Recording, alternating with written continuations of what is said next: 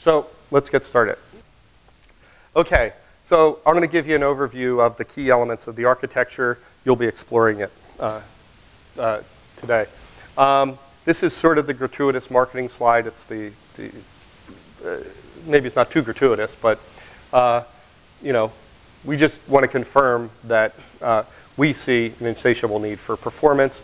The algorithms up here are from the oil and gas industry, and they already know that they could use an exaflop machine. I'm sure all you guys could figure out that you need an exaflop machine as well, but everyone says, oh, it's going to tail off. You don't need to do all this. Our view is we're probably not doing enough, and that's hence why this growth and the complications of that growth, in particular for power, as David was saying yesterday, the memory speeds, the interconnects are not going at the pace of flops. So I'm not going to say flops are free. I don't think I can say that for Intel. But delivering the whole package is really what we're looking at as well. I'm not going to talk about it much, but Intel, you may have heard that Intel has made significant investments in the last year in interconnect, both essentially acquiring QLogic and then also acquiring the Aries InfiniBand capability from Cray and some of their people. At least I don't know if that's closed yet, but it's been announced. So we're looking at all aspects. But you know, we see no end to the use of, again, both traditional Xeon usages, and then for key power performance improvements, the mic architecture is what we're driving in that area. Pretty much just said it. The Xeon's the foundation. You've all used this architecture. It can handle the full scope of workloads. It has parallel capability. It has serial capability, enhanced. Great processor. Most people have great usage of that, including the number 4. The number 4 system is an all Sandy Bridge system, you know, from Europe. The number 1 European system is a full Sandy Bridge Xeon alone system. Just was announced, highly efficient, both power and compute optimized. Xeon Phi, you'll hear this over and over again. Highly parallelized workloads. If you don't have a highly parallelized workload, or it can't be, Phi is not there. Another huge point which we'll continue to hammer home, James will jump on it, is the common programming model. You know, there are nuances about the architecture, and David was showing different architectures yesterday, different levels of cache and all that. But fundamentally, we want the experience to be the same. What you've learned to evolve into the usage, not jumping on another path, a brand new interface, or other mechanisms in order to leverage that. It's difficult, but that's one of our goals. And then again, I already repeated, 22 nanometer is the same process that Ivy Bridge is coming out on, and Nice Corner is coming out on that process as well. And the greater than 50 cores, as I said, and again, we haven't said exactly what our product SKUs will have or how many SKUs there will be. So just terminology, Knight's Ferry, I already mentioned it. That was an early development platform. I can tell you that we had 2 SKUs of that, both active. See the active fan there. 30 and 32 cores is what we had. That's been well publicized. Knight's Corner, again, all these things I showed what the announcement was. They are PCI cards. They are double wide and GDDR. And then future Knights is how we refer to what might happen next. So what did we do? You know, how did we get where we got? So we started with these things we call smaller cores and smaller in-order capability. Took a lot of the serial performance out so we could leverage that. And obviously, that allowed us to add many processing cores to our silicon. To that, we added very wide vector units. I think we can say it's 512 because it's in the document. So it's double what the maximum AVX size is. And multi-threading. We don't call it hyper-threading in this part. We call it multi-threading. There's some interesting differences between the two. But more threads to take advantage of the memory bandwidth, the latencies that might occur. It's not a panacea. We don't. So what we're finding is most workloads benefit from 2 to 3 threads per core, depending on how you do it. This technology will currently for Knight's Corner will do up to 4 threads per core. You have to be careful how to use it. Michael will be talking about that, I believe. But the way I look at this is, again, we dial up the contrast for parallel computing. We put a device out there to push people or to engage with the growing need to leverage parallel computing. And this is a high contrast for that.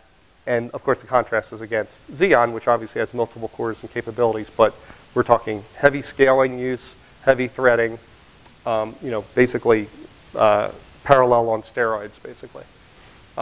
These are some of the markets that we're attacking. It doesn't mean, or that are appropriate for it. We already mentioned energy, even digital content creation. We have some work going on with DreamWorks there. Climate modeling, a lot of people have talked about that. So all these markets, which you guys know well. I don't think we've showed this slide publicly before. And it doesn't tell you a ton. This is a very similar slide, actually, to David's, to some of David's yesterday. But this is a single chip silicon overview. These are the key interfaces. This isn't a pure layout look or whatever, but we've got multiple cores. We have the IPN stands for interprocessor network. That's how they talk to each other and communicate across. And then we have memory controllers that go out to memory. We have a PCIe interface. It's a PCIe target device. And essentially, and I think Neil, you were talking about SMPs, right, or David? We view it as an SMP on a chip. It has a network of capability to communicate with each other. It has caches for each, and then they can be ganged together to operate as a uniform cache. And we built this for scalable performance. The other key thing, and we'll talk about this a little bit today, it's the PCI interface has a DMA engine. It is fully capable of peer-to-peer transfers between its own cards and third-party cards. Magic sort of comes in the software that utilizes it and what capabilities are there, but it can do peer-to-peer direct transfers without involving the host other than the host's I/O hub. So what's kind of a snapshot of the whole environment? We've got this optimized highly parallel coprocessor, now called Intel Xeon Phi. Knight's Corner is the first version. It does run complete applications. It has an operating system. It's Linux. You will see today that you can shell over to the card. It's its own compute node. It's on the network. You can arrange it in a local, sort of static local environment, or you can arrange it cluster-wide to be visible. Again, we have the common source code. Again, you should see today combinations of the styles we use, but you certainly can port a code. And many of our customers I say an hour, it could be 5 minutes. I don't know what you found, depending on the code. You just do a switch, target mic, then you just use it as a node, copy it over, and you can just run. Doesn't mean it's going to run fantastic. If it has lots of serial stuff, it's not parallelized. It may run even worse than on a Xeon until you look at the tuning and some of the techniques we're going to show today. but indeed you can get started with your data-driven analysis and optimization from the moment you engage with one of these parts.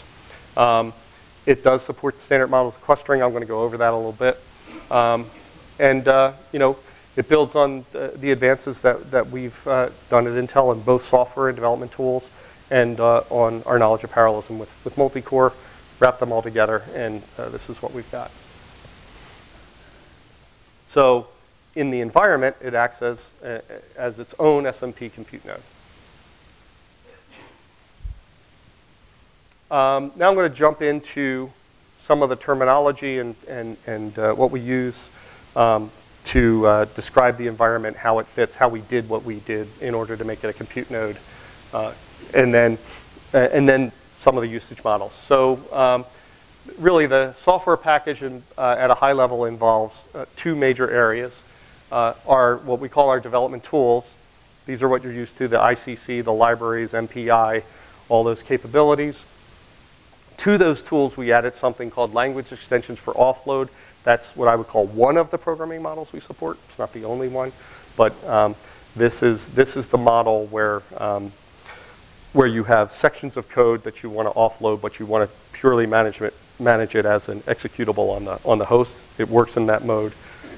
It's leveraging that whole compute node thing in the background, but it's a directive-based mechanism.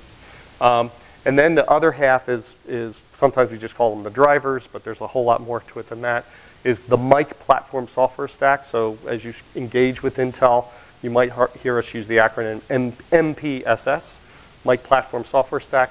That's the Linux operating system, and then everything around it, both host and Mike side, to enable its use. So these are driver level interfaces. As I said, we call it the micro OS internally. It's sort of an embedded Linux based. It's not, you don't do Red Hat on this thing, but the kernel's based on 2.6.34 kernel that we've modified to boot on the Mike device, basically. This enables us, by using Linux in this environment, this is really what enabled us. Linux is fundamentally a network operating system.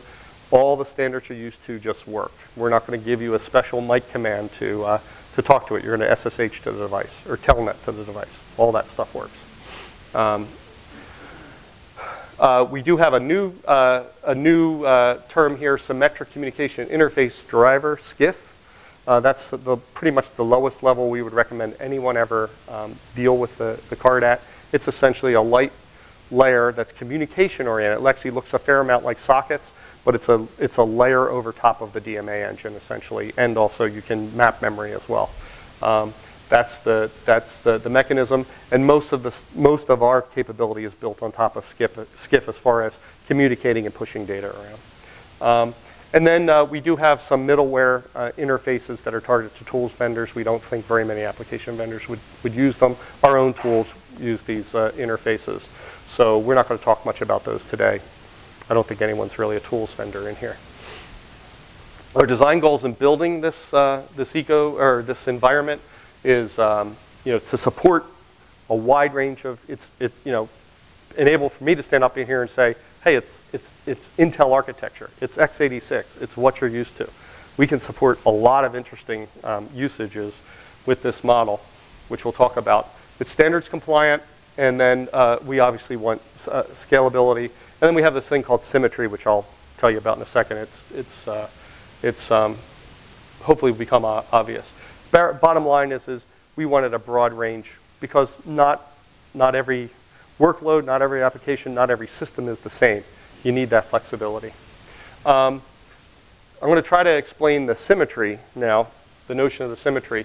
If you look at this diagram, we're essentially trying to block out the environment. The left side is the host. The right side is the card or the Xeon Phi coprocessor. The dotted line you can is distinguishing between the two, and they're connected via PCI Express. And I don't really want to go into every little item here that you can see. Really, what you should say is, geez, both sides look almost exactly the same, right? Why'd you put up a diagram with two things? we have structured this so that, again, when you engage with the coprocessor, engage with the Xeon Phi, you're not engaging with something new. It's what you're used to. It's symmetric in the sense that there's a mirror image, essentially, in your mind.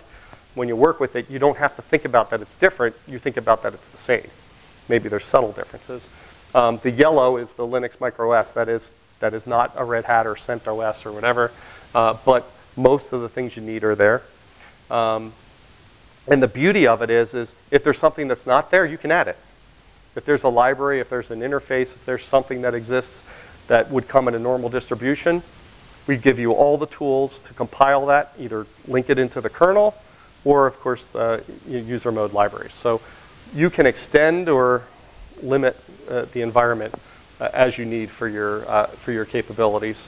And the only other probably interesting thing that you might not jump out at you is the fact that we actually have a DAPL OFED layer capability right on the device. So, and our MPI is built on top of that. And we'll talk about that a little bit more in a second, but just keep that in mind. Sockets work, you know, most of the programming models that you're used to, both high and low. So if you saw what our goals were, this is kind of what we came up with to do it. Just to kind of hammer it home, just the differences is, you know, a Xeon typically will support all this stuff on the left from an environment standpoint. We have some gaps. We don't have OS X or Windows running on the device, and there's obviously, you know, those are, you know, highly visually oriented. This is not a visual workstation. So even though it's a peripheral device, feels like a peripheral device that you could go to Fry's or something and buy, you're not going to buy it that way. You're going to buy it from HP. You're going to buy it. So it's going to be an integrated platform. So it does need validation in a platform. It's PCI compliant and capable, but we're only going to work with OEMs who validate it in a total configuration.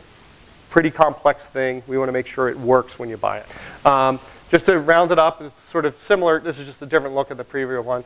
VE stands for Virtual Ethernet. So as I said, it looks like a normal network node. We do that by sort of working in conjunction with the lower layers, take a TCP stack and virtualize the PCI bus basically as an Ethernet looks like from a software standpoint. And then we have the mic ABI, which James will talk about a little bit. There is a difference between how the ABI works. That's application binary interface, by the way. That's how applications in the OS and the libraries talk to each other. I'm not going to say much about this. This is what James is going to talk about. But again, standard tools are being extended to the Intel mic architecture. You will basically one-stop shop when we launch product. The exact same licensing, purchase options, whatever, will include mic whether you have one or not. So it'll just be there in Parallel Studio and Cluster Studio. They all will be supporting mic.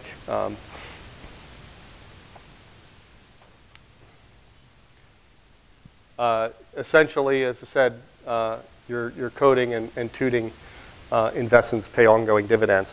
Again, James will talk about this a little bit. One interesting thing that we found is since both Xeon and mic are parallel devices, and yesterday you were working to vectorize and seeing acceleration, what we found is when you, and then I was talking about dialing up the contrast with highly parallel, right? So one interesting thing is we've seen people who either have, let's call it semi-parallel code or the beginnings of parallel code, and they're really interested in mic and they get started, our customers. And they start making headway. And then they might go and try to compare with the Sandy Bridge or the Xeon. What they find is by just working it on mic, their Xeon code begins to improve and get more vectorized and more capable and more parallel, since that has all the parallel capabilities. So this is really what I meant here by paying dividends is your code that might be targeted Xeon, or you want a portable environment where you go to one platform without Xeon PHYs and then another one with, you're sort of doubling doubling down and getting better performance even of your code as you really just focus on parallelization. And this is the thing we've been telling people, sort of the opposite. Well, if you can't have access to it because it's a limited program, keep focusing on that parallelization and vectorization and scaling with threading and other models on Xeon. You'll be preparing yourself for Mike. This is kind of a look at the models, that we had in mind, a different view of it. These are the various ways you can work with Mike. You'll see there is kind of a hole here, and that's the hole James just talked about. Normally you would stick the possibility of reverse offload. I just don't have it on here because we don't have a direct environment to do it. But we certainly provided enough stuff for someone to go to town and make their own implementation. If you start on the left here, this is today for anybody in the marketplace. You've got your Xeon general purpose and serial parallel programming. That's what you were working on yesterday. You obviously can just worry about that if that's what's right for your workload or that's what's available. If you step, your first step, sometimes, and everybody is different how they look at this. One step would be, I've got code, I've got certain kernels. I'm really happy with my code, how it's tuned on Xeon, but I know I'm stuck in Amdahl's law for some of the capability. I want to accelerate a little bit. You can use these offload extensions, which Michael will talk about, but we call it offload. We don't call it accelerate or anything like that. So we have these offload extensions. When you have these parallel phases, then you might want this function to actually go down here and be accelerated. We'll talk about the various ways to use that. And MPI plays a role, if needed, for cluster-wide usage. Or for just MPI parallelization. You certainly can do it alone on the processor. I'm going to jump over here. Many-core hosted, and it's kind of what you were talking about, is we certainly also have the environment where, if you like, other than booting it and getting going, you could create an environment where you just focus. You have highly parallel app. You don't want to spend time on coordinating with Xeon too much. You can create an environment where you can do a cluster-wide nights only or Xeon Phi only capability that exists and actually is the fundamental. In a way, is the fundamental baseline. We sometimes call this, you'll hear various terms for it. Here we say many-core hosted or mic hosted or whatever. We also call that native programming. You're just natively running on the device. And then you have this symmetric one, which also is allowed and interesting. And basically the idea is leverage everything you can on the platform and go for it, right? You can have peer MPI ranks on the Xeon, MPI ranks over here. May or may not be running the same basic code. However, whatever works, might have to do some interesting load balancing there, but leverage the whole platform, get everything out. And in fact, that's what our HPL run did. It leveraged the whole platform. And this is just hammering it home. This is kind of a view, mainly an MPI type cluster view. This is the offload that So I'm not going to hammer this home. Other than do more than we said already, because I know we're running out of time. We call this a homogeneous network of hybrid nodes. This is where you're primarily doing offload, and all your standard MPI messaging that you're used to today occurs over Xeon InfiniBand, and you're using this as an accelerator. As an offload coprocessor, and primarily using that. So that's just sort of works out of the box. This is the other side of the coin I was just talking about. You can have MPI ranks here totally independently with none on here. And talking, you can do it between, one